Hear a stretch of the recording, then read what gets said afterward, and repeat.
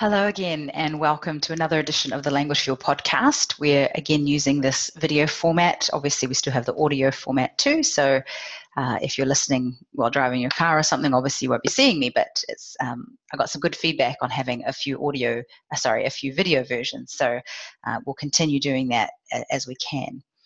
Now, today's episode is all about swearing or profanity or cursing or cussing, whatever word you might use to talk about those bad words. In English, we sometimes say the four-letter words because many of them do have four letters. Obviously, in other languages, they wouldn't necessarily have four letters, so that doesn't sort of make sense. And there's a couple of reasons why we're talking about this today. So firstly, as many of you are aware, we run here at Language Fuel the resource room in New Zealand. So we're selling a bunch of textbooks and workbooks and dictionaries and that sort of thing for language teaching and learning. And I had a teacher order a bunch of books for end of year. We're coming up to the end of the academic year here in New Zealand, and she wanted some prizes for the year 8 best student in Spanish, year 9, and that sort of thing. So there was a box full of goodies for the students, and one of them was this book here. And obviously, if you're listening and don't see the video, you won't be able to see the picture of it, but it's a little tiny book of idioms called Word Up. It's a Spanish, this particular one is Spanish. I think they do have in different languages, although this is the only one we have in stock here in Spanish. And it's, as it says, just a book of idioms. So it's not a traditional dictionary in the sense that you can't just look up any word and find its meaning, but it has idioms such as, if I just open a random page here under H, this is, translating an English idiom into Spanish for the first half of the book. It's got things for hacked off, which, there's another one, half-assed. There's another one, let's see, hang out, hanky-panky. I'm not even going to read the next one. Hell yeah is an entry. So the point is it's really idiomatic, just sort of street language, if you like, just the phrases that we would say in English. And then on the other side, they've got the Spanish. So if you're hearing Spanish idioms and kind of street language and you want to know what the equivalent is in English, so I'm not super good at Spanish, but just looking at some of the translations that they're providing, this one here at the top here says to hit the town, obviously to go out. Another one here, marijuana, so translating what that word is.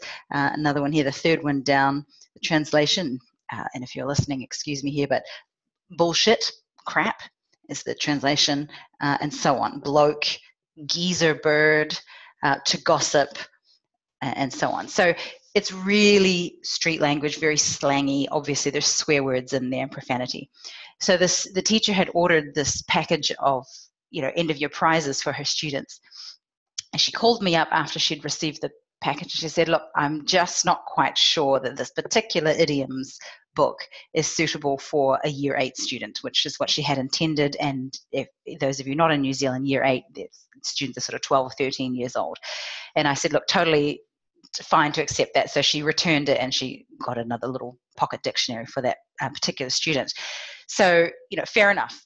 Not really suitable, I don't think. If I was the parent, if my 13-year-old daughter came home with a book like this and I saw that she was learning these kinds of words, I don't think I'd be super impressed with the teaching staff for having given them. So the question is today, should we teach our students swear words in the target language for those of us who are teaching languages?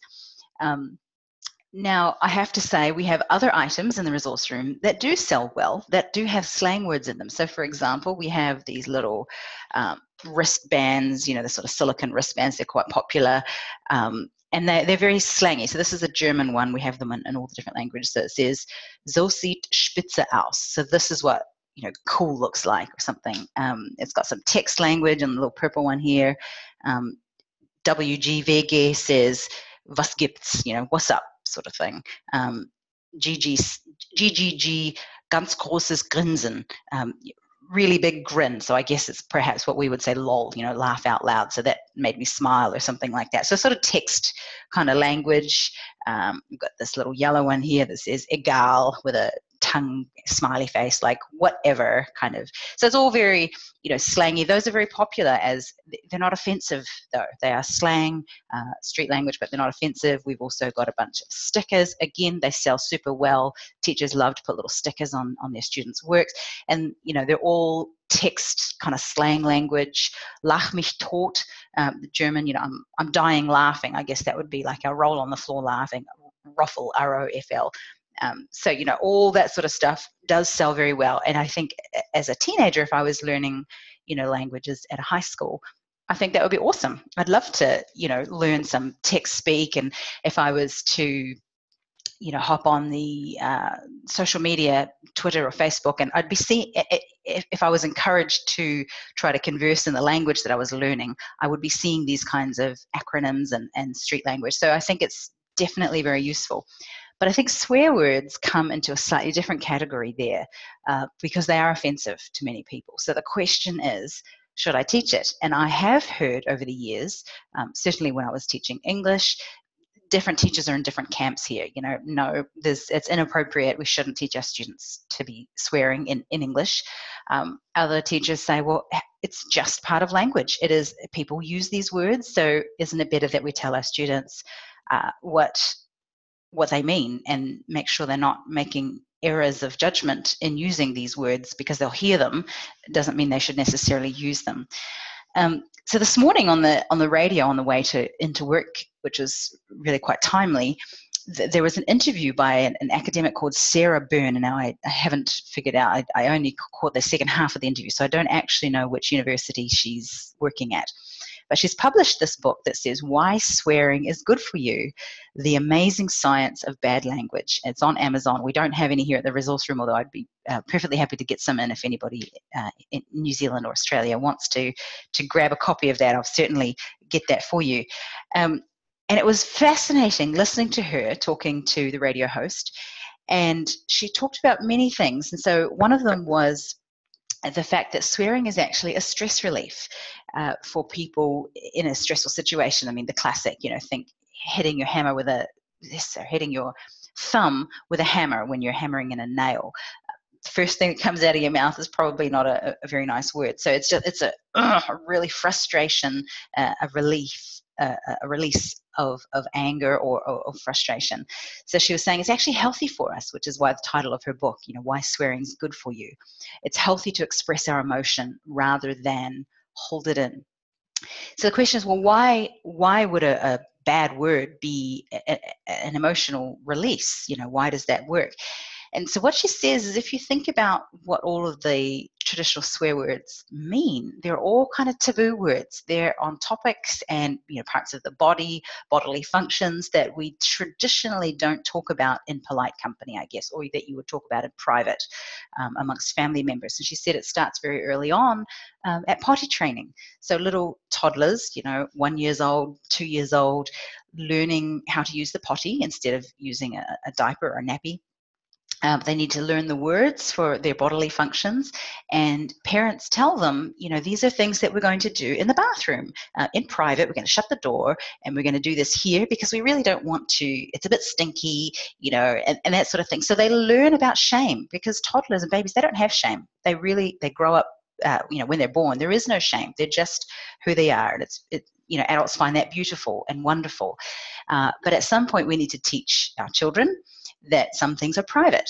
So they learn about what's publicly acceptable versus what's privately acceptable. And there becomes a little bit of embarrassment, a little bit of shame around toileting words, potty words. And so in the interview, she was explaining, very quickly you'll hear little children, when they get angry with each other, they'll start to use these potty words. And so they might call each other poo face and things like that. And they're expressing their emotion. They've realized that these are highly charged words because they've associated with these actions that they have learned are not meant to be, public. So the fascinating thing, what I found very interesting about her research and the way she was talking with the interview was that even chimpanzees learn the same thing. So, a lot of linguists have in the past studied sign language amongst primates, and so there are plenty of studies where they show teaching apes and chimpanzees. One of the famous one, I think, from decades ago, that Noam Chomsky, in the Noam Chomsky era, was Nim Chimpsky, a famous chimp who learned sign language, and they often live with the researchers. So it's quite an intense way of doing research, but they teach them sign language, and they can pick up a couple hundred words, and so they sort of end up being at toddler speak. They don't seem to go much further than our human equivalent of toddler speak, but they say, researchers who are living with these primates tend to want to toilet train them so that it's much more convenient, I suppose.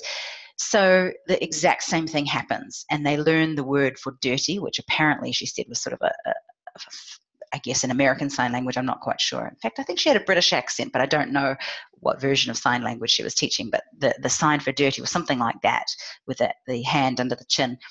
And these primates learned, they used that word for potty and that sort of thing. And then they learned that was a word associated with these strong emotions. And when they got angry or frustrated with the researcher, that they couldn't go play, they had to perhaps do an experiment or, do some more research kind of work, they would get angry and say, Dirty Roger, or whatever the name of the researcher was, and sort of swear at him basically, and use these highly emotional words to express their frustration. I want to go play. I don't want to be sitting here doing these actions that you're asking me to do. So just really interesting how it's a very instinctual behavior, both in humans and primates, that the words that are associated with our high emotions, a bit of shame and so on, and privacy, those are the words that we want to throw out there when we're expressing our emotions. So all of that to say, very fascinating interview that I was listening to. And again, if you'd like me to get it in the resource room for New Zealand and Australian customers, I'd be very happy to do so, and we can sell that book here. So it's by Sarah Byrne, Why Swearing is Good for You. So back to the question originally, should we be teaching our students swear words? Now, the teacher who returned this book to me, the idiomatic one, where a 13-year-old gets this and sort of starts learning all these words in Spanish, they're not going to have a really good understanding of, if this is the only way they've learnt them, through a book, they're not going to necessarily have a very good understanding of the appropriateness of some of these words. So I would fully agree with the teacher who sent this back and say, yep, not really appropriate for that level. However, adults certainly, and older teenagers absolutely as well, in my opinion, why not explain to them, hey, these are swear words, and just like in our mother tongue, but all languages have them, these are words that we don't use very often. They are offensive to many people, but you will hear them, and you'll probably see them on social media if you're trying to practice your language, on Facebook, on Twitter, whatever, discussion forums on the internet. You will see these words. It doesn't necessarily mean you should be using them. It's probably not appropriate unless you want to be offending some people. So the full, when you're teaching any vocabulary, we do need to go into the full impact that those words have. Nothing is kind of plain and simple. There's a full illocutionary force that needs to be understood behind several words, especially swear words. So if we're teaching them appropriately and helping our learners understand the context in which they could be used well, I don't see a problem with it. Adults certainly understand swearing in their own language. Some people would use it more than others, but that everybody understands it at a certain level of maturity. So yeah, that's my opinion. I think it's appropriate in certain circumstances if you've taught it well.